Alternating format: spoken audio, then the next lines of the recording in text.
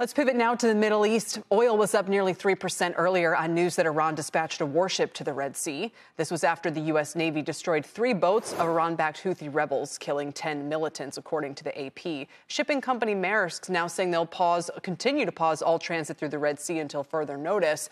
And meanwhile, tensions between Israel and Lebanon are on the rise after an explosion reportedly killed the deputy head of Hamas.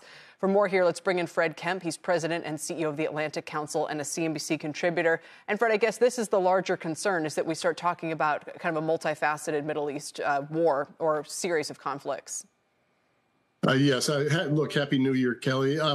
People have been worried about an expanding war, but what this is also confronting U.S. officials, Biden administration officials with, is that they're not going to be able to avoid the fact that Iran is behind almost everything in one way or another. There is no October 7th Hamas attack without the support of Iran. There are no attacks on shipping in the Red Sea, support of the Houthis without Iranian weapons and without Iranian backing. You talked about Lebanon, the threat in Lebanon. That doesn't happen without the proxy, Iran's proxy Hezbollah in Lebanon. And so the real question is, how do you get to Iran over time? Because without getting to Iran, you're not going to solve all the rest of these problems. And I think that's the really tricky thing that people are looking at. And of course, there's short term and there's long term in that. And, right. Yeah. What is the Biden administration strategy here as it relates to Iran and the escalation of tensions now? What does that tell you might be going on behind the scenes?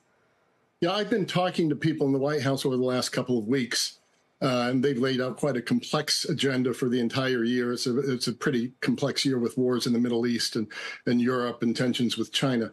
What they want in the Middle East is for things not to escalate and to put the situation in such a place where they might be able to start normalizing relations again between Israel and Saudi Arabia.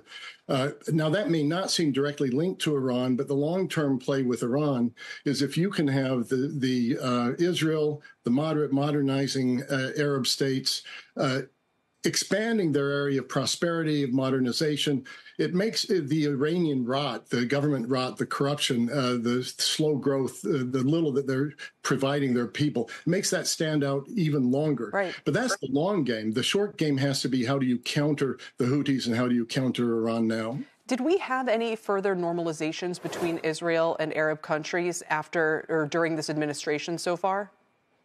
No, what you've done is you've kept them alive. And so the Abraham Accords countries have kept this all alive.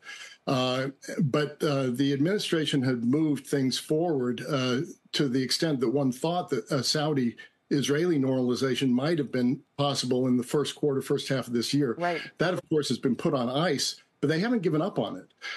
What they need is Israel to reach some sort of an agreement with the Palestinians over time that at least gives a path to the state so that they can return to a normalization path. I think overall they think that's the only way that one returns to a path that both counters Iran, supports Israel, and builds upon normalization in the region.